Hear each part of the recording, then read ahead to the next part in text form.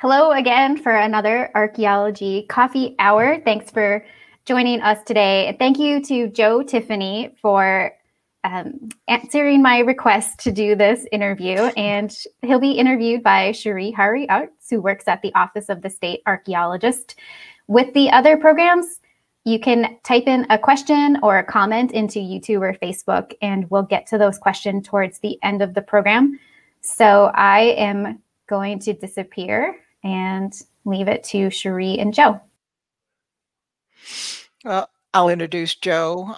I got to know him a long time ago when I was a graduate student at the University of Kansas, and I joined the Plains Anthropological Society and started going to the Plains conferences, where Joe was already a mover and shaker there. He was president of the organization.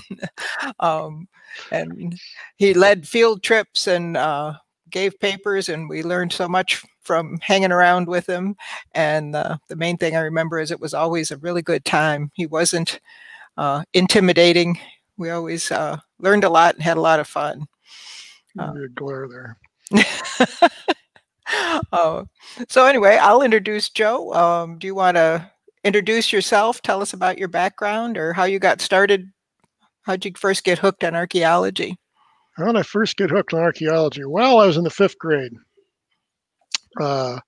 We had old textbooks that were brought in when the school district was consolidated in the 30s. And one of them was a world history textbook from, 1925. There was a page in there that had one of the winged bulls from Nippur. I've got to see that. And I did. I was 20 when I got to the British Museum to see it, but anyway, it goes back a long ways. Let's put it that way. So you started on the plains then? When did you? Started in Iowa, basically.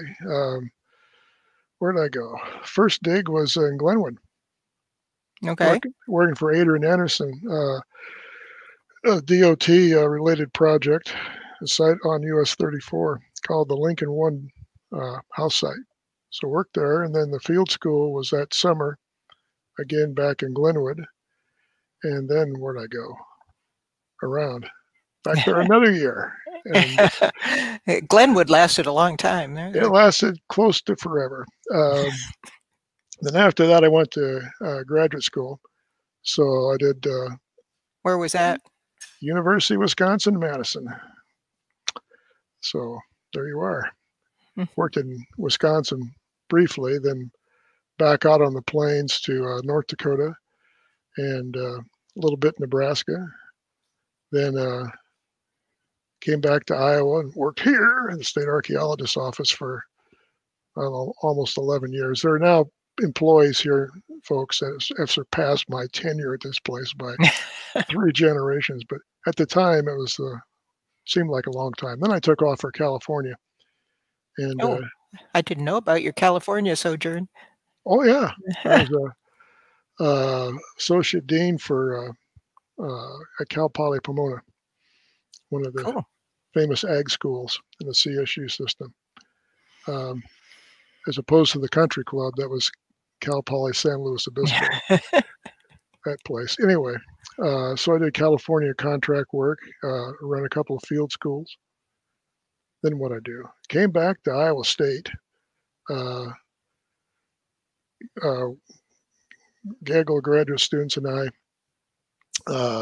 fired up the old Iowa State Archaeological Laboratory. They grad award started. Did contracted work there. Wrote reports, wrote stuff. Got myself tenured again. Don't ever do that, folks. Too old. Anyway, then a colleague of mine, Jim Thieler, enticed me up to University of Wisconsin-La Crosse, where I became executive director of the Mississippi Valley Archaeology Center, University of Wisconsin-La Crosse. Yeah. And I did that and taught archaeology until I quit. Retired. Oh, retired. Yeah, retired. Yeah. So when they hired me, there's a sociology, archaeology faculty, and they're all sitting around. Of course, none of them ask appropriate questions. And one of them was, well, how long are you going to stay? And I point to Theodore. He goes, I go.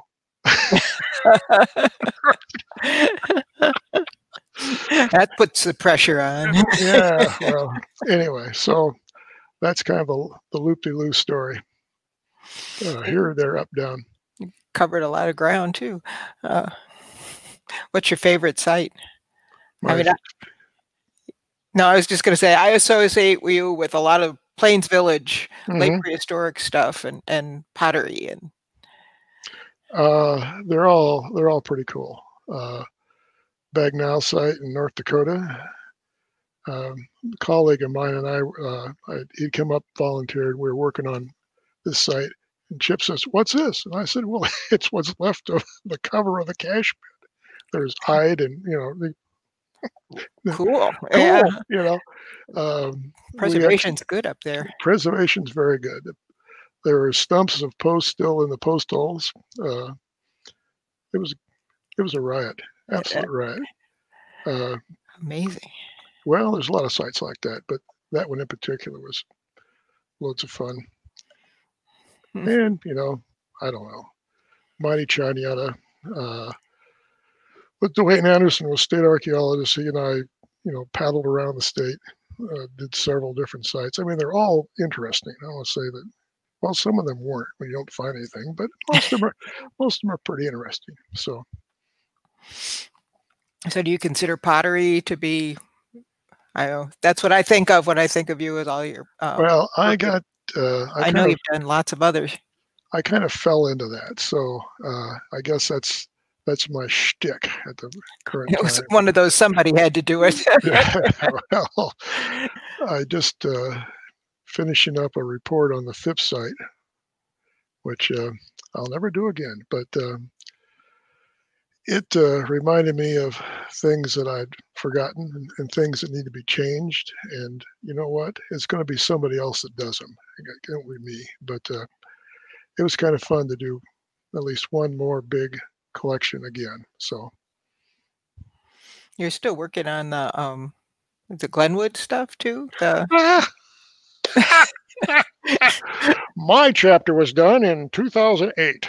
There we go. The record show. No, we did the Wall Ridge site is actually going to come out any day.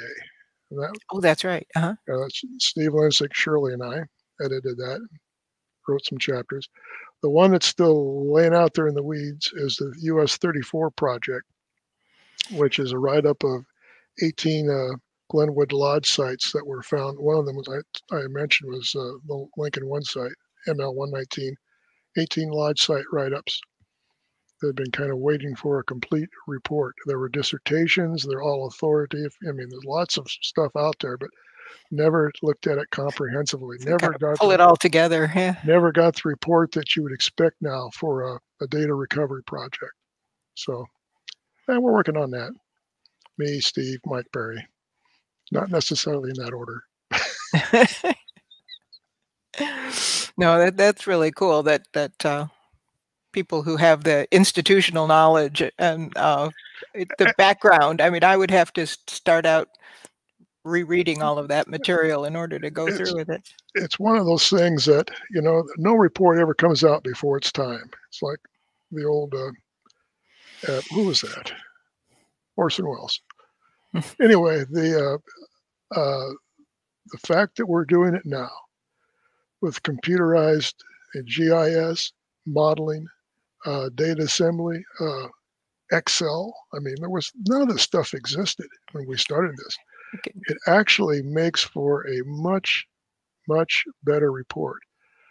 Houses now can be correctly oriented, where before they're just kind of slapped on the map with, well, that looks like north, but that way. Now they're fixed. So there's a lot of data that even in the published material was never really put on the maps. So that's just one little aspect of things that are going on. Yeah, the computer has let you handle so much data. You could create huge tables and really get some summary statistics and things. I forget one of the tables I was working with Steve. It was like, it wasn't into the triple alphabet, but it was like, 50 lines, 50 columns across, And you can do that. You can close them down, clack them up. Yeah, sort and thing. Yeah. Chaniana was all by hand, folks. I remember the calculator going down, adding stuff up, checking again, checking a third time. And trying to get them to the third time doesn't agree with the first one. And yeah, well, that still occurs with the computers when you got somebody like me operating it. But that isn't right. Oh, I say I put in the wrong information.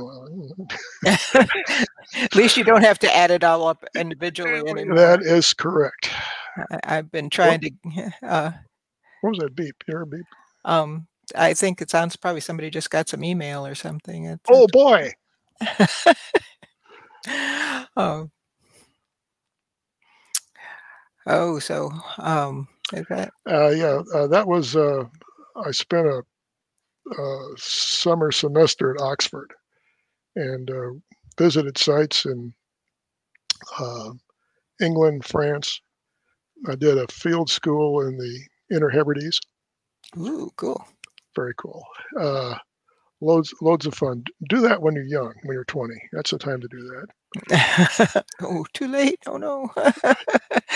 Hitchhiked all over England. I mean, I can't imagine myself doing that now. Just cannot.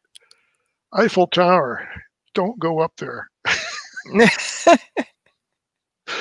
They may have automated things since 1970, but you went up on a gravity feed elevator 2/3 of the way up, then stepped over and got on the other elevator and went to the top. And when you step out, you're 1,000 feet in the air, and there's a little guardrail and a brass plate to step on to the next elevator. Clinging to the scaffolding. Well, that's the joke. I get in the other elevator, I put my hand on the rails, and it was hot. Whoa. The death grip. The death trip too, So anyway, it's fun to have adventures like that. So what else did I do in England? All kinds of, sites, museums. Some sites we've revisited, and then when I was at La Crosse, I ran what they called the London tour, which was a spring break where we took over a gaggle of unsuspecting students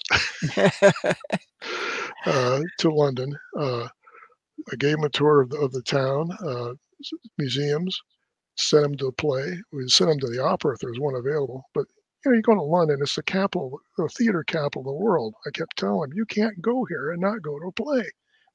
Oh, smack you. Anyway. You're going to get educated. But we visited a lot of sites that I had seen years ago and went back again. Stonehenge, Avebury. What was another one?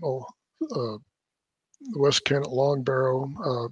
Just cool sites. And some of them have not changed, as you might imagine. But some have. You can't get up to Stonehenge anymore. Oh, yeah. When I was there, you just want to write in, get a spray can, and write your name on it. Which is probably what happened. Yeah, people.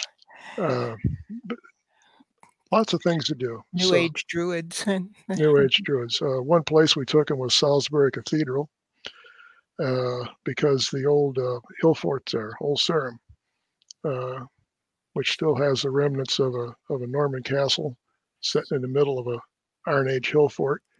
I mean, that blew them away. This was dug by hand? Yes. By hand. So, and Old Sarum's important too, because William Pitt, when he was prime minister and a member of parliament, represented Old Sarum, not Salisbury, Old Sarum. A goat herd, 2 little kids, and a bunch of sheep. That was his entire. That was the crew. That's who voted for him, So anyway, there's other stuff there too, but get off the subject.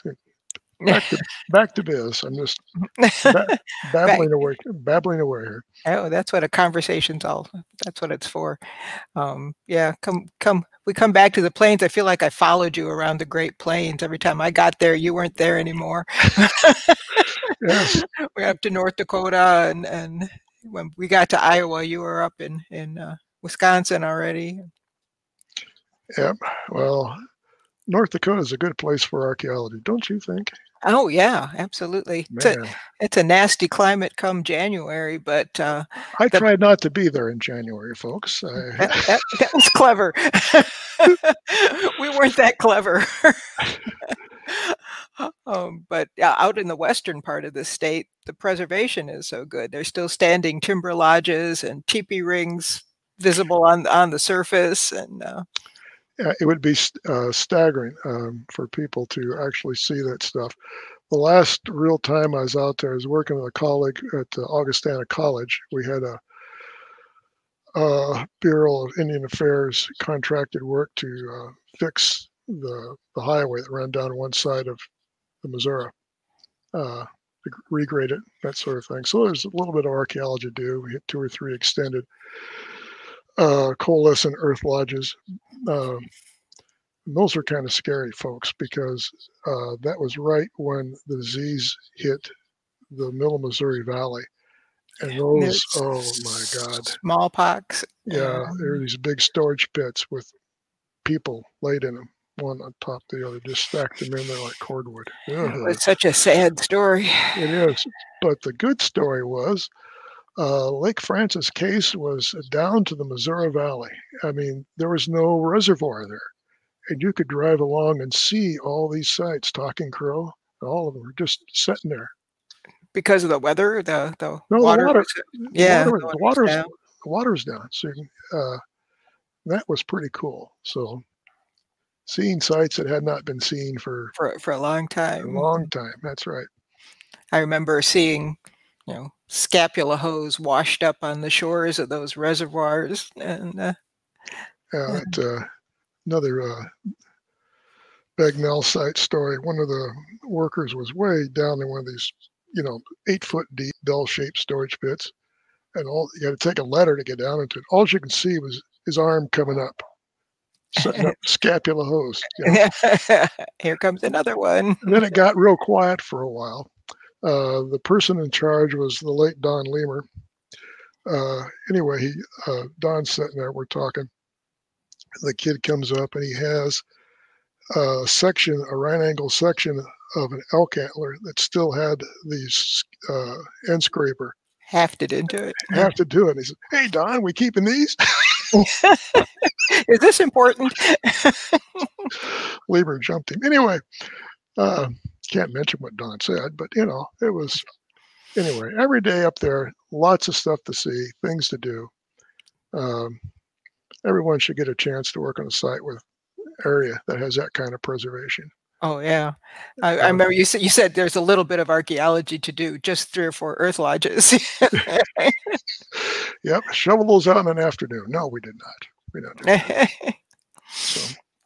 Yeah, then you have to deal with all the data. There's a lot of information. Oh my gosh. If those sites were excavated on the River Basin Surveys projects the way we do now, it would fill up this building. It'd fill up 2 or 3 buildings. I mean, you can't imagine the amount of stuff that's on these sites. And I've seen the pictures with like mounds of bone that just piled up, and they were like, yeah, that was in the way, so we just threw that over there. Yeah. And bones are what I like. So well, a lot of people like, oh. A lot of people like bones, they kept the big pieces. I'll say that, but they're under a lot of pressure to get those. This is the late '60s for those folks out there who know what's going on time-wise. But when they built that whole chain of reservoirs that runs when they were finally filling the reservoirs along the Missouri, and there was very little time, and it was truly salvage archaeology. It was they did the best they could with the time they had and the money available. But the tragedy of this is nobody's ever been back. Really, ever been back. I think Talking Crow comes to mind. Stan Ayler and others went back to that. To that one, right? So it's not like it's been totally abandoned. But how many Plains Village archaeologists are there on the plains now? I can't quote you the number. I should just for membership from the society. I'm thinking there's. Go ahead. No, I said I want to say 400 or something, but I'm probably getting it wrong. Oh, that's including all of them. I mean, how many people? Yeah. How many work on Plains Village sites? Oh yeah, no, not that many. And Ray Wood's dead, so it's down to 3. There's very few of us that actually look at those sites. And the time and the money that's involved. I mean, I look at those excavations of whole houses excavated completely, and anymore, we could afford to do some tests. Yeah, 3 cubits by 2 cubits, and that's it. And a little remote sensing, and yeah, we're done. Yeah. What's probably the biggest, besides the computers? We talked about that, but other technological changes that have you ever done any of the stuff like with food remnants and things inside pottery or useware? Yes, we collected that data. We've scraped pottery for radiocarbon dates where, when it started out, people were using chunks of charcoal. Now it's just fragments that can be done with AMF dating. Yeah. That's a vast improvement, and it's relatively cheap, and the dates are, much more accurate. Yes. We used to have to gather charcoal until you had a big enough lump, and that the dates are all a little bit different on every one of those. Well, it's what were they collecting? They're just picking up stuff out of used to put them in a baby food jar, collected them with a trowel, and seal them because they didn't want any contamination. How long have they laid in the ground? They're going to get contaminated. There's all this great mythos about collecting radiocarbon dates. So anyway, that's changed. Another thing that's changed is surveying. When we started out, I was using, Adrian taught us to use a plane table and alidade that they'd had at the Phipps site. It was already an antique. I think it's setting up in Iowa Hall an exhibit, It's that old, but soon morphed into transits, which you can get much more precise measurements, but they're all mechanical. Everything now is electronic. I remember how long it took to try and get it level, and then somebody would lean setting over the point and get the whole instrument level. And then somebody would lean on it, and don't lean on the transit. Get over there. Oh man, it just drives me crazy. But it's the advantages of using that stuff is if you had a little bit of trigonometry in high school, you could do it. How many archaeology students today are trained with enough high school math to sit there and open up a table and figure out the cosine? When I was teaching at La Crosse, a favorite refrain of some of the students was, "Oh, I'm math illiterate." And one of my colleagues would say, "Get out of here. How do you expect to be an archaeologist? You can't do numbers." Got to know the math too. Yeah. A sociologist colleague of mine had a T-shirt that said, "Anthropologists are sociologists that can't do math." Wanted that T-shirt.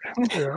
Anyway. But if you're in archaeology, you've got to know your numbers, your statistics. Everything is right. So the field instrumentation's vastly improved. Data collection is like light years from what it used to be. Probably because you can deal with all those numbers now with a computer. Yep.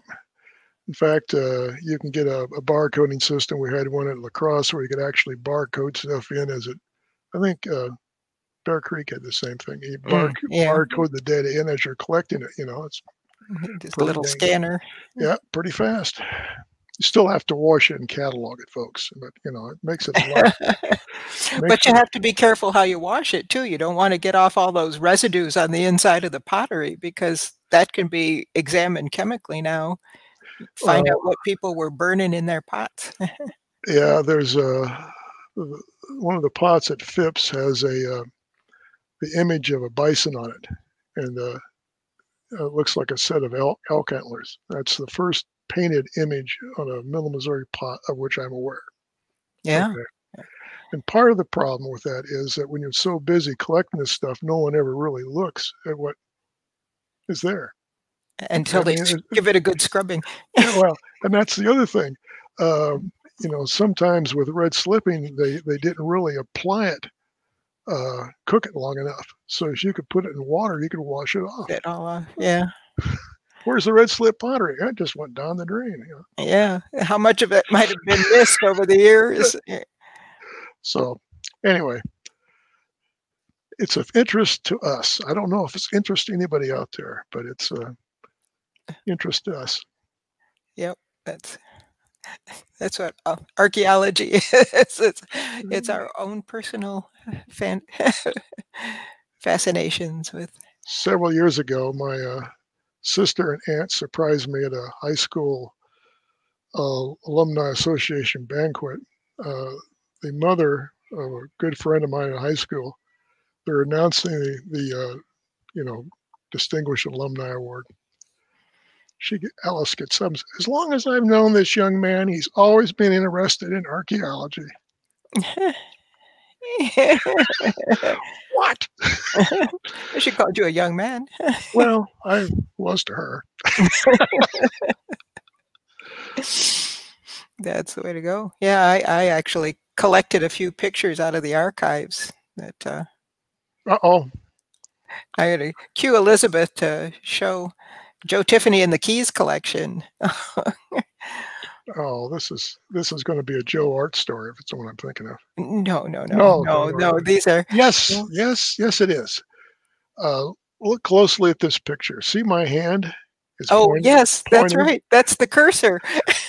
A certain person we know by the name of Joe Artz captured that thing and made a cursor out of it. So he had me as a cursor pointing to where he wanted to. For years and years, yes. on his computer, you were the cursor.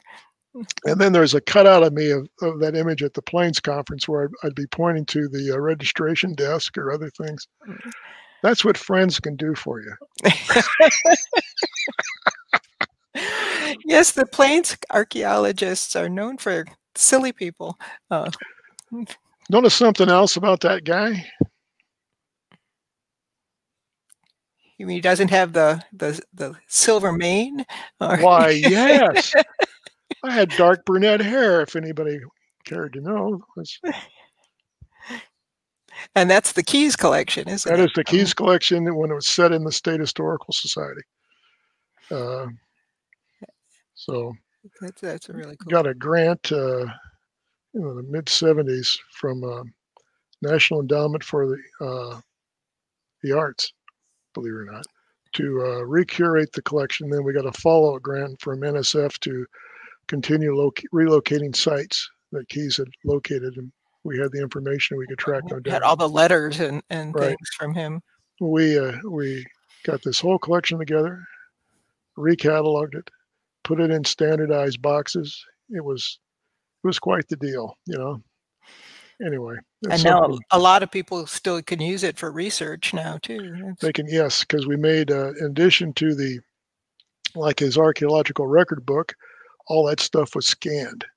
Mm-hmm. Yeah, so all the letters and notes and things. So it's all available for researchers. That was the whole goal of this thing, because this collection had been talked about but really overlooked. And when Ray Rapé was a state archaeologist, his students did their MA work on collections, Keys collection. So I'm glad it's back in the loop, because it's something I enjoyed. I'm still fiddling around with it. A couple of articles I did in the journal are based on Keys collection sites, the Carr site and South Marble Rock Mound Group. Just from having gone through the collection, went, hey, that's pretty cool. Yeah. Well, even, you know, when I show people through the archives, I always go to the Keys collection thing, because there are like whole pots and things like that, and people can relate to that a lot better than when you show them a box full of crumbs. We started to relocate sites. We'd send out what happened to us? The DOT crew would take, you know, some data, and with her in a project area where a keys are reported sighted, they had a few minutes. They go out and try to find it. One field archaeologist stopped for lunch in this little town and says, "Anybody here of a place called Jerusalem Hill?" The guy pointed right over there. We relocated another key site. Score another one. Score another one. Yeah. So. Yeah. Well, it was always a lot of fun too. I was going to cue Elizabeth to show the other site from, I think it's Chanyata, with the bison lurking in the pit. There he is. That's Dean Thompson, who will shoot me for telling you that, but it is. We're so you're with a bunch of college kids excavating all summer. There's some screwing around, not a great deal, but people had fun. That's people. We enjoyed ourselves. Worked hard. Couldn't work that hard now. I know she has another shot. I brought a parachute, actual parachute. Oh yeah. And it was the shade. It was a shade. Set it up in the middle of the excavation, and people travel around in the shade. It's very nice. Well, because that's a lot of work on the plains. It's hot. Hot. Or very cold, but usually hot. Is there one, Elizabeth? Do we have the one from the of Joe standing on a bucket, using it for as he took photos? There he is. Yeah, that's a relatively safe photograph. There's another one. Steve Lenzik and I were out trying to photograph a cistern that was excavated one season at Plum Grove, and Steve starts showing up this thing. The only thing holding it are guidelines. We're holding. That's the ladder. Yeah, the ladder. That's terrifying. Steve's out there diddly dinking around. You just get the photograph and get down. People are just holding the guideline. Yep. Yeah. No, and there was another one that I didn't pull out of the archives, but it was just a mound of dirt for standing on. So all of the things we do to get up above and take a picture looking down on well, now it's easy to do. Back to technology, easy to do now with the drone. Yeah. Didn't have drones then. Well, we had them, but no, we had a model airplane enthusiast had them. Taking our lives in our hands, perching on odd things in order to take photographs.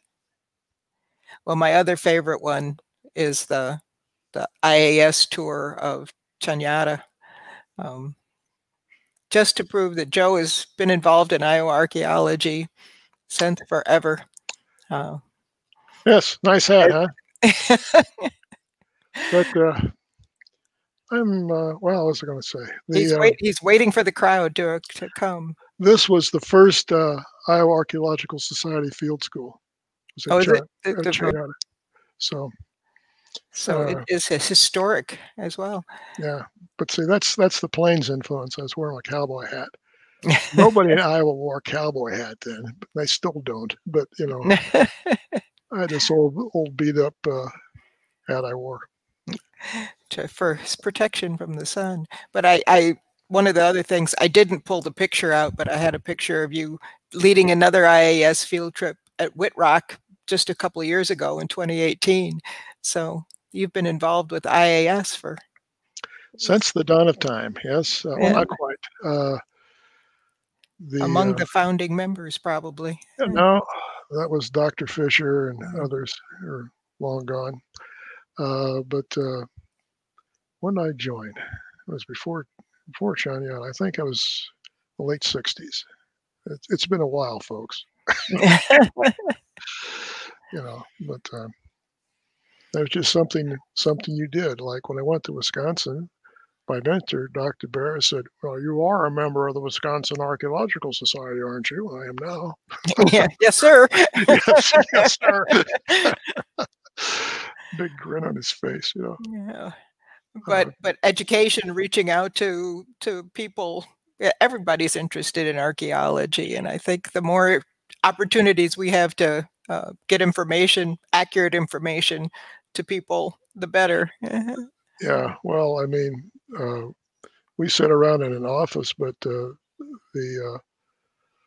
members of the society for years were the ones who were out in the field, finding sites, collecting data, reporting it in, far more so than we were until the contract programs got going full gear. And then there's a lot more coverage, but lots and lots of information based upon the work of the Iowa Archaeological Society. So, and that's why we're now instituting the program of having a site surveyor and people who can contact us and sort of take care of particular sites. That's something Len, Alex, and I did. We had a certification program. Yeah, and it's still going on. So people can get some training, and they can the people will call us and tell us if a site has been damaged. When they had all the floods out last year, people were notifying us. They knew of sites, and they knew that sites were being damaged, and were letting us know that we need eyes on the ground, people who are concerned. Yeah, because we certainly from even a central office like this or Iowa State, you can't get out. Yeah, you just don't have time to check all this stuff out. So, and just to drive vehicles and pay field people to do all that, it's it runs into money really fast. Yes, it costs cash money, time. And often isn't appreciated by the supporting institutions because they just don't get this. Yeah, it's not directly related to the function of the university. I got an NSF grant when I was for my graduate research at Wisconsin. The dean there was a mathematician, and it took a long, hard discussion by the archaeology faculty to explain to him why I had to go into the field. Well, can you do this on a chalkboard? No. Archaeology is kind of, by definition, in the field. My gosh, So anyway, just another adventure. In education. That's right. Well, Elizabeth, I was going to say, do you have any questions coming in from the outside? That we have a lot of questions, actually.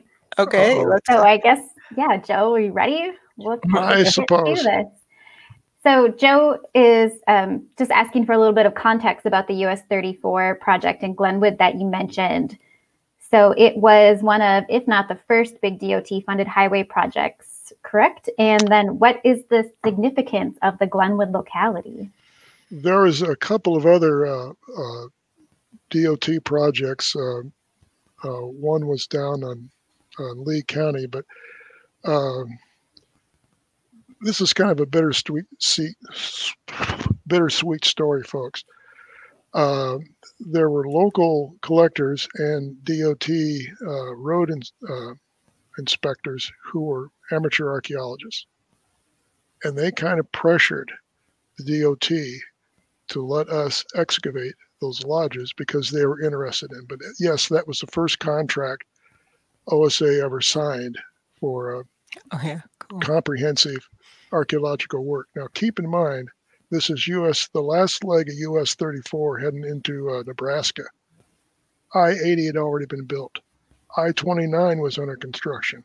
I-35 was already built. This much archaeology.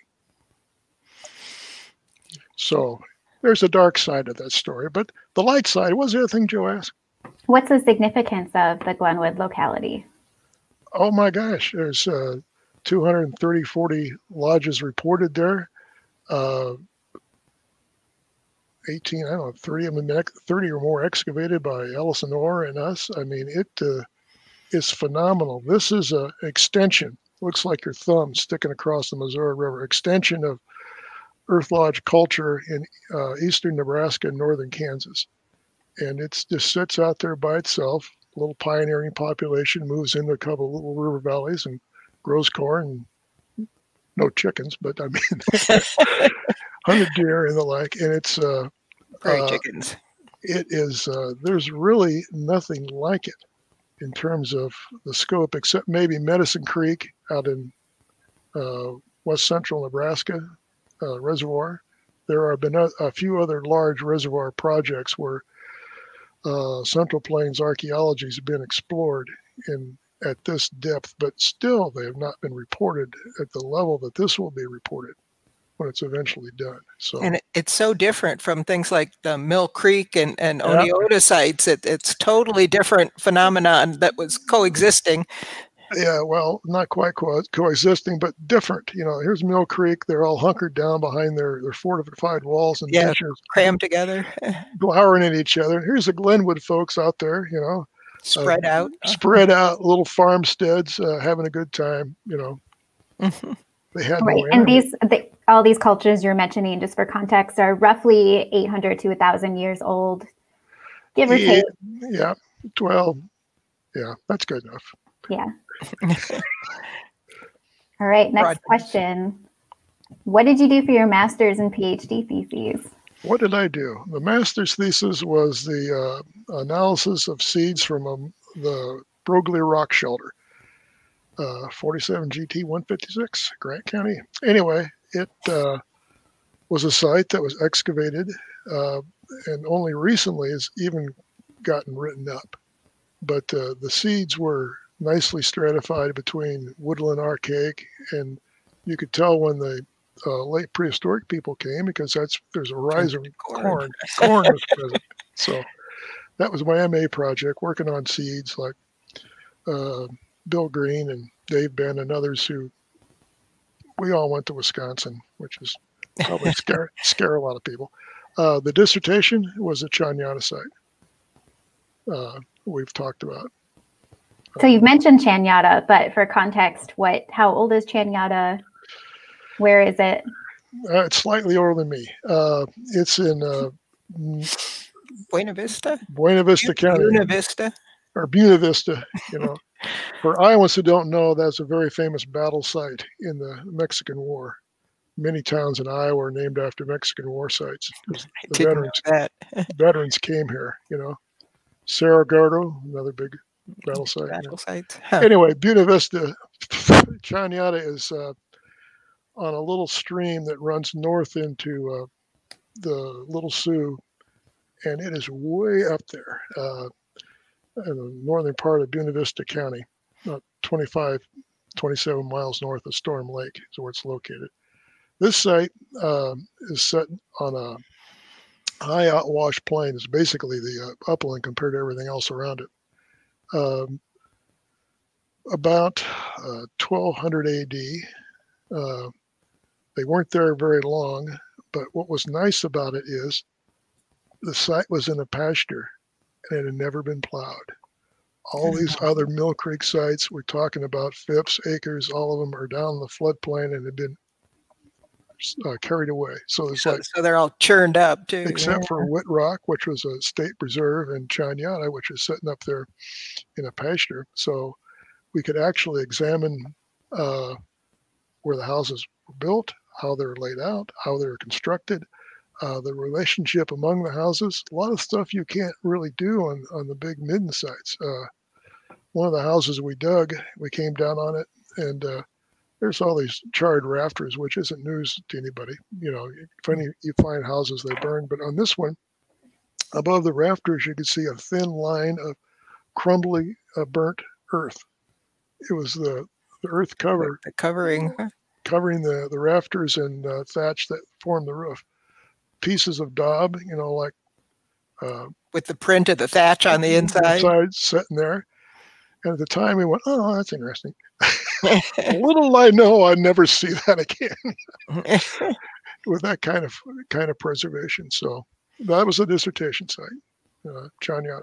Still there, still worth going to see if you know where to find it. Another field trip. Another field trip. All right, Lynn Alex is asking a couple questions. So particular individuals near or far who mentored or inspired you?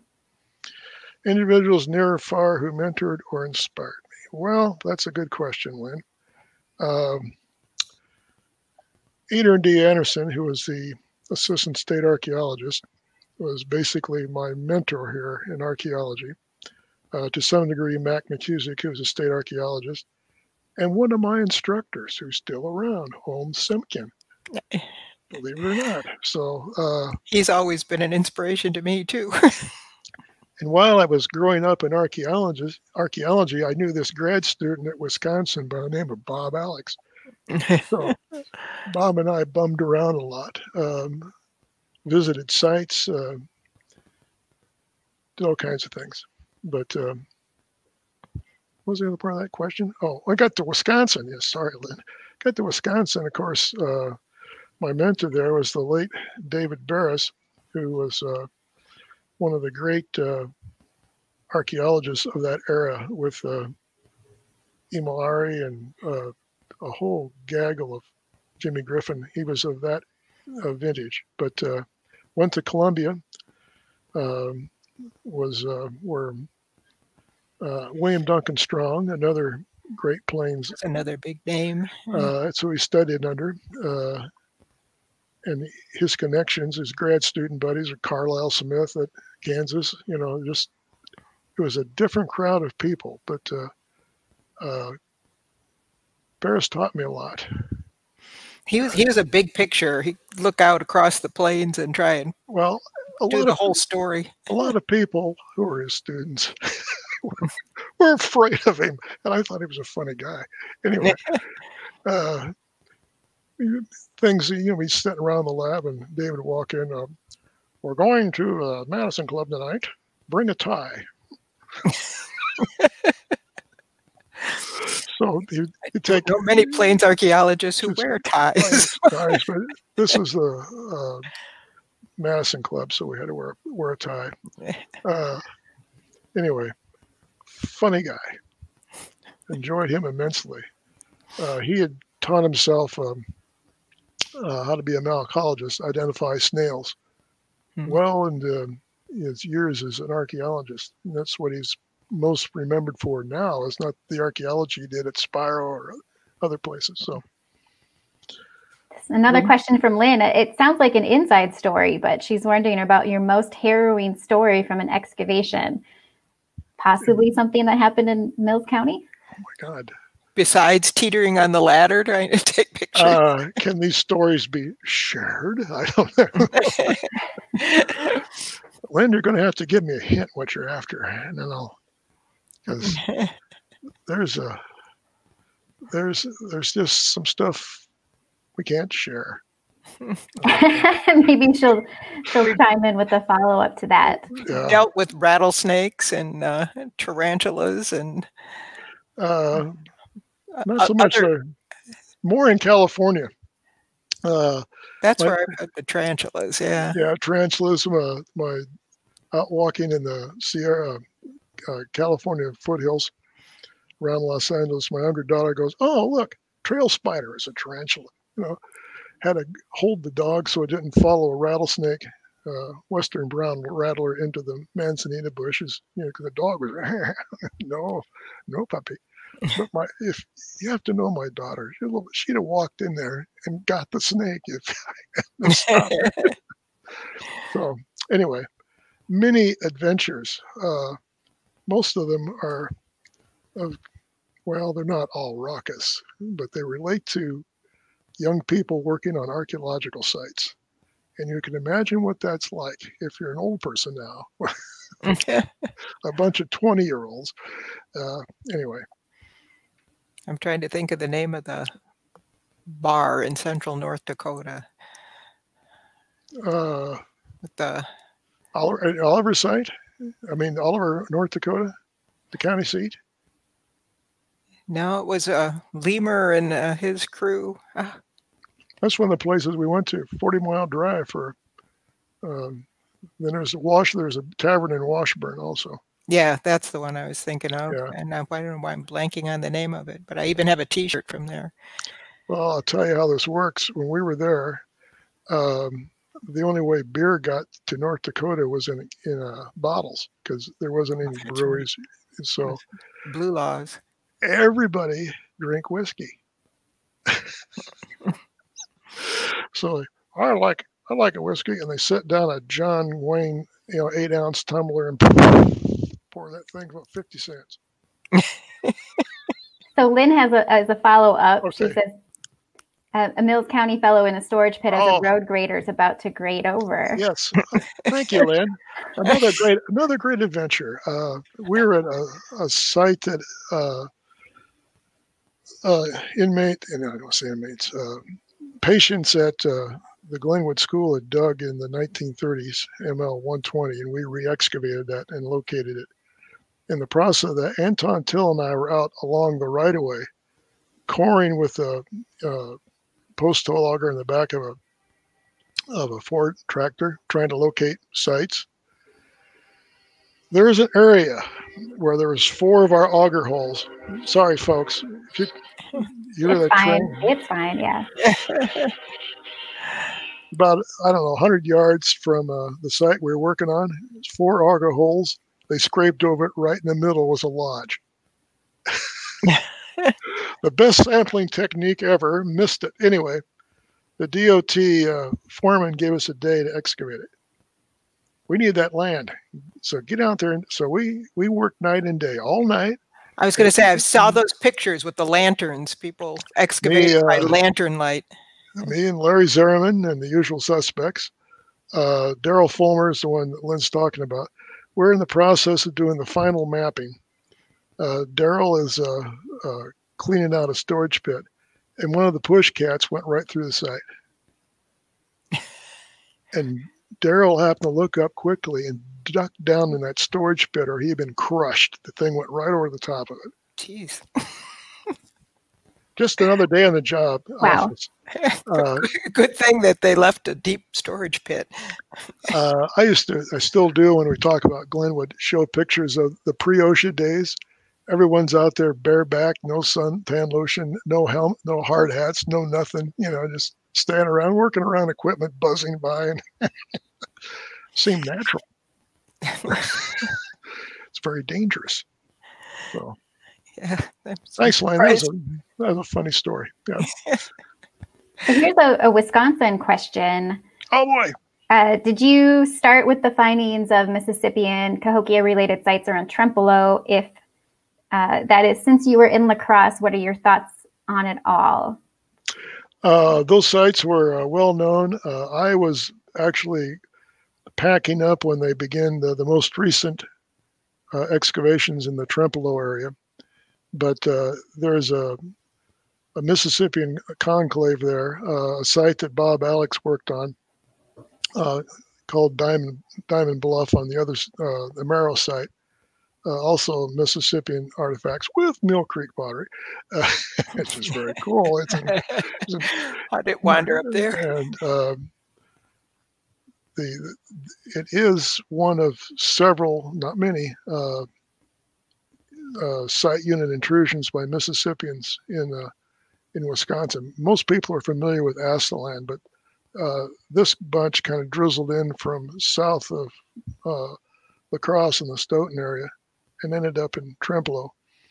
But wall trench houses, the whole shtick. Plus the water tower, the old water tower in Trempealeau used to sit on top of a platform mound.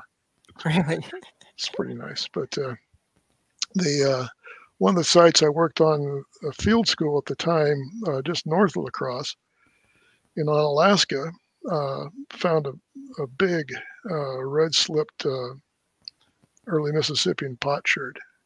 Also several, well, not several, one small Raymond sized pot, but the stuff is out there, just kind of scattered along like a cookie crumb trail as they're heading up the valley, so it's pretty neat. But yeah, I got to kind of work indirectly on some of that. But that's pretty cool. I wonder what they thought when they got their first big winter up there. Boy, it's a lot warmer in St. Louis. That's back to St. Louis, guys. Whose idea was this migration? So that's a good question, though. But the Mississippi and Mill Creek connections always fascinated me. One of the things I did on a research paper is there is Mill Creek pottery at every site except Astalan. There's Mill Creek pottery in downtown Cahokia. I mean, it's amazing how far and wide they got. So there hasn't been that much work done at Astalan, has there? Only about 30 years. Oh, really? Has there been a? Yeah, There's a lot. There's a lot. Yes. There's a lot out there. Here's a general question from John. Please talk about your perspectives on the development from the 1970s to present in Iowa of increasing collaboration with American Indians concerning both ancestral remains and artifacts. Yep. And Cherie is we've been having some technical issues today. She'll hopefully be back in a second. Glad you asked that, John. One of the US 34 sites was 13 ML 126. Nice little, not little, it's a pretty good size Glenwood Earth Lodge. Years later, a historic pioneer cemetery was built excavated into it. So we get there. It's like, wow. The locals were very upset because they had relatives that were buried in the cemetery, but the tombstones had been kicked off, not by us, but dumped in a local ravine. So they had gotten a court order with a big backhoe coming out there, and the locals looked at this, looked at us. We want them to dig this. So the archaeologist excavated the cemetery. And one of the individuals in that cemetery was a young Indian woman, beadwork, other things buried with her. At the time, the state archaeologist, because that's what you did with stuff like this, hauled it back to Iowa City. Well, Maria Pearson, who many of you do not know, but a lot of us did, a very important person in archaeology and Indian affairs and Indian awareness, put on her Indian garb, as she said, walked into Governor Ray's office and said, "Are you the chief?" And he said, "Yes, I am." Anyway, the bones went back. Just put it that way. And that was the beginning of this somewhat a rocky relationship, but a working Iowa archaeologist working with a Native American community, first with, unmitigated disasters, but as it got more systemized, Dwayne Anderson set up a board, a Native American advisory board, because he had the responsibility to still disinter human remains, but nobody's going to do that anymore without talking to people who might have some interest in it. So stuff that folks may take for granted now really came out of Glenwood and a couple of other salvage sites. Another one was Siouxland Sand and Gravel site, which was a earth quarry in the Luss Hills above North Sioux City. Another story. Anyway, but that symbiosis between mainly Maria, Dwayne, Dave Gradwell, there's a list of the usual suspects, but who have always had interest in archaeology, but also an interest in people. Mm-hmm. Anthropology. and what those people were interested in. So now people may just take it for granted that this has always occurred, and it is not so. So it didn't really start till 1970. And Iowa was way ahead of the curve on the national scene. It didn't start until the 90s. Yeah, only Maine had a state law, and we were like the second or third state law protecting Native American, burials older than 150 years old or older.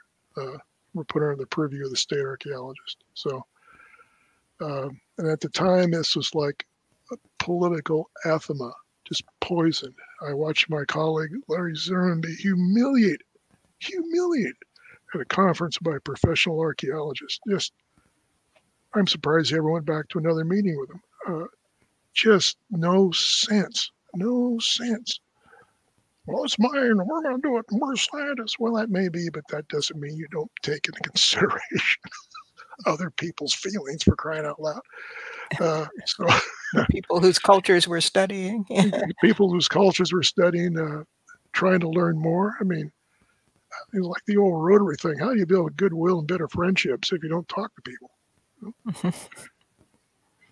We'll take we'll just do 3 more questions because there's a whole slew here. This is sort of a general one, and we talked about the buffalo on the pot, which I'll link a picture of.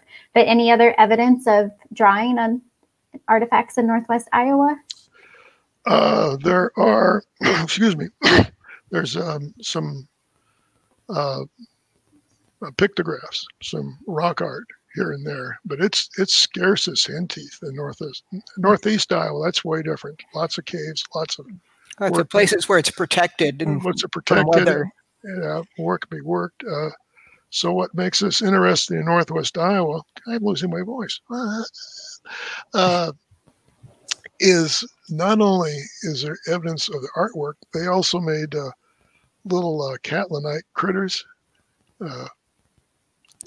Yeah, the tablets and the tablets, you want to go to tablets. So it's not like there wasn't artwork out there and imagery that was about their view of the cosmos and how it relate to it. But to have something painted on a pot was just incredible. It is really incredible. I know we do have a photo in our Facebook photo albums, but I will relink that for the people who are interested. One more question from Lynn Alex. If you could have a wish granted to know one thing in archaeology before it's all over, what would it be? Who were my Neanderthal relatives?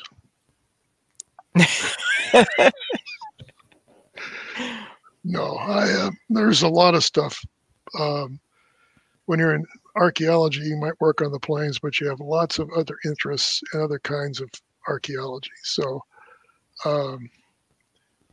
there are finds going on now in Stonehenge, for example, when they used LiDAR imagery, found storage pits, burials they didn't know were there, roadways, all this stuff is like, it's amazing to me, you know.